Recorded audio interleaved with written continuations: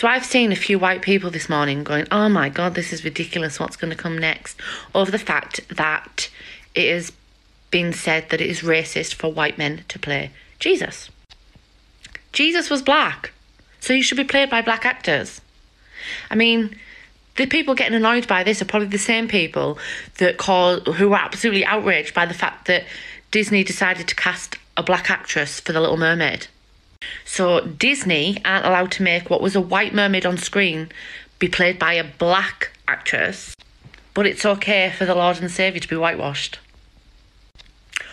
Whilst the rest of the people with the same coloured skin as him get oppressed for centuries, sold as slaves, segregated, treated as lesser people.